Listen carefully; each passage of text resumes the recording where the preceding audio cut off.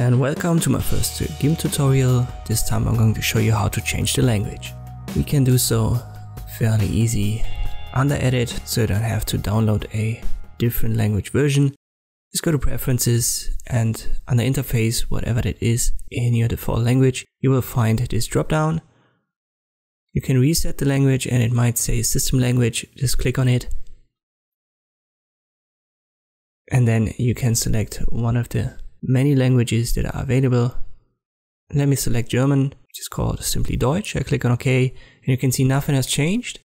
So you have to shut down the program and restart it for these language settings to apply. And this is how you can change the language in Gimp. I will add Gimp tutorials to my channel from now on.